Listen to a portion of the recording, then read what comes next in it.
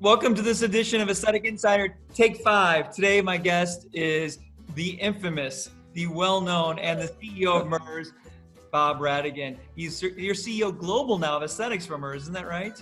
Yes, yeah. We beginning effectively April 1st, just moved to a fully dedicated global business in aesthetics. Fantastic. Well, now, so that brings up my first question, which is something that I think particularly is of interest to you. How is this COVID virus affecting Merz? Now, you're an aesthetic company, so some of the other companies are still able to do procedures that are reimbursable. There's still a medical component to their companies, but you guys are 100% aesthetic. Yeah, this has been, in talking with colleagues, yourself, friends, folks in the leadership team, family members, certainly beyond anything that we've experienced in our lifetime and hopefully are never going to experience again. And I am certain we're all going to remember this for quite a long time, but your point's a good one, us being a pure play and now the largest purely dedicated medical aesthetics company in the world. We've had a very substantive and significant business impact as we don't have the diversity broadly within the Merz aesthetics business of reimbursed products, over-the-counter products. The good news is we're still owned by Merz as a global entity, and we have a consumer care business largely centered in Europe that, no surprise, is absolutely booming. The cough and care segments there are just absolutely exploding. We're having a difficult time even maintaining. Care? What'd you call it? It's consumer care. Consumer care. Okay, gotcha. So yeah, and it's cough and cold. That segment with COVID-19 has been significant, and we've certainly had to make some really assertive moves in the aesthetics business here.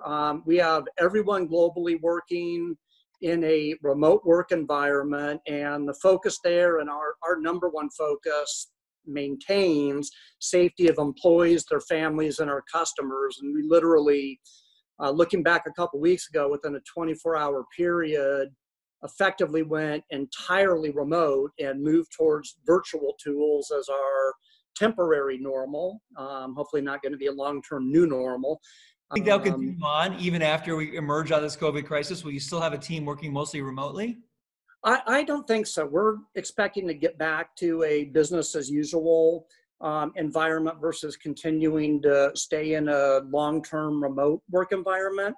But it has opened our eyes to a lot of opportunities in terms of remote work in the future, should we need, for any number of reasons, either a local national disaster, something like this pandemic, which we hopefully will never experience again, and helped make sure we have the right technology in place, which I'm happy to say we've been working very effectively through. So we'll take the learnings from this to help assist any remote work-based environment posture that we take going forward, but absolutely don't intend to maintain this posture. And I'm really hoping we get out of it quickly soon. Time is right to a business as normal posture. All right, question number 2. Do you think the aesthetic patient has changed? And do you think the aesthetic market has changed? Will you look at this whole place differently when you come out of this crisis? Yeah, I think that's a great question. I think it's hard not to. It's, certainly in the midst of the crisis, it's often hard to, vision how things could look in the future that are a lot more positive and less depressing and heavy than they are currently. But what I expect to see happen is that when the restrictions are lifted, which is likely going to be on a country by country, and then in the U.S., a state by state basis, when the government and society say it's now safe to do that, there is going to be, I believe, an immediate spike in patients that are eager to get back into practices for their routine treatments. And that is something that I think everyone will experience. There will be a bolus of patients that come in quickly, but I'm also pragmatic and recognize these are going to be a challenging few months for all of us on both the professional and personal fronts. And with that is going to come a period of rebuilding. People that may be beyond the fear and concern of COVID-19 certainly are going to be also working through the ramifications of the economic environment we're in. So it's going to be, I believe, not a light switch return to normal, but a several month through the balance of this calendar year rebuilding period for all of our customers and all of our businesses in this industry. We have the same issues our consumers do, is that, we're going to be struggling in the beginning. So what does Merz do to help stimulate the market for us and for the consumers? So we have a lot of things going on. I mean, right now, from an overall customer support standpoint, we have a very, very well coordinated plan of activities that maintains our connectivity with the customer. We're currently providing access to resources such as the Merz Institute of Advanced Aesthetics, which I know you're familiar with, has a tremendous amount of category and product-based educational material on it, as well as business-based material that people can access at their leisure from home online. And we have opened that up now globally to all customers at no charge. So that's one thing we're doing in the near term, just to help with continued ongoing education and support of our customer base. And as we move into the future, which I'm really hopeful is going to be something we start seeing Q3 of this year, as things start to taper out and the patient flow starts to rebuild and get back to some sort sense of normalcy, which we expect to be by the end of the year, beginning of next year at the latest, assuming no significant wave 2, wave 3 effects of this pandemic take place.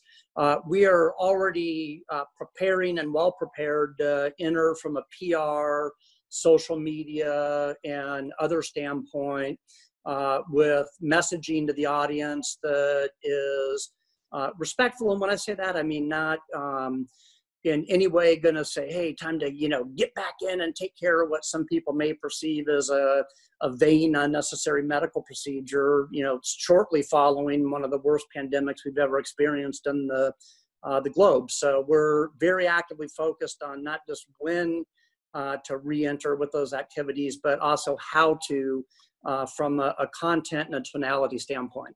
Okay, some of the companies are extending terms for us, replacing expired product. Do you have any plans to do things like that? Yeah, we are on a reactive basis for folks that are requesting their terms be extended. We're honoring that. We've proactively gone to a number of customers already, and again, folks that are approaching us and requesting a terms extension, we're honoring that. We are on the product return standpoint going to exercise a tremendous amount of flexibility. Our policy is not to take back product that is expired from a return standpoint, but given the circumstances, it's frankly just the right thing to do for the customers to loosen our stance and be more flexible and agile with respect to that. So we're also providing very active social media guidance. That's one of the things customers are asking us a lot about, which is how do they keep their practices relevant while at the same time making sure they are sensitive to the situation that everyone is facing. So clearly not the time to be, putting up, special promotional programs and things like that, versus providing good guidance education to consumers about what the practice has to offer. Okay, question number 4. When do you think this is going to end? When do you think we're going to emerge from this? So I am hopeful, and I'm hopeful that the markets will start to open up on a country by country basis. And frankly, we've seen this already starting in some Asia Pacific countries. And next week, Taiwan is one example, is one that is going to allow for practices to start getting back into the swing of things. But I'm hopeful that begins in May. Pragmatic terms is going to be a several month rebuild. There is not, in my mind, an expectation that we're going to be seeing the demand and the business as usual that we had, what seems like years ago, but it was just a couple of short months ago, looking back. But by the end of the year, beginning of next year, I'm hopeful that we'll be in a position where we're in a relatively business as usual norm. Does this change your investment strategies at all within the company, whether it's into R&D or education or new devices? We are in very aggressive cash preservation mode, as many companies are, with the intent of having to not lay off or furlough people outside of areas where there is government assistance being provided and is just immediately accessible to help offset the impact of the potential person impacted. So that's number one. And right now we've effectively clamped down on all of our discretionary spend until we start to see some light at the end of the tunnel. We've redirected very, very heavily towards our digital-based programming. We're conducting webinars as an example. We want to make sure we're continuing to stay present and very much support ongoing clinical education. We're actually right now doing 2 webinars a week, one Tuesday and Thursday. One of them a week is on a business-related topic to help the customers near term and also plan for how to re-enter the market. And the other is on a clinical topic. So, okay, so your last question is kind of an easy one. Yeah. Question. What do you, now that you're in isolation, what do you miss the most? Oh gosh. You know, I first would say I have a lot of concern and empathy for everyone. I mean, I know how hard this is. You're dealing with it. We're all dealing with it. This is clearly unprecedented. It is no fun for anyone, and I recognize that. But I am really missing the ability to interface daily and actively with colleagues, customers, and friends. So that's what I miss the most, and I'm looking. Yep, I agree with you 100% on that. So Bob, thanks so much for spending these few minutes with me. And it was great to get it all out. And that's 5 questions. And hopefully we'll be seeing each other real soon at some event, someplace, because I agree with you. That's what I miss the most, is just getting out and hanging out with colleagues and friends. Yeah, likewise. Yeah, I hope to soon. Hope we're all looking at this as a distant memory in the near term, although we're going to remember it forever, no doubt about it. Yeah. All right. Well, thanks so much. Take care and be well, and we'll see you soon. Thank you, Steve. Stay safe. Okay. Bye. So, all right. You ready to do 5 questions? Yeah. Actually, yeah. I'll probably the site here. Half my difficulty on remote is trying to figure out if I have a decent shot of the video. Where do you look on these things? Putting my iPad on books to get the proper angle, because I've been for weeks just like picking up. Good. We're just today under. Do I have my phone in the way of this thing?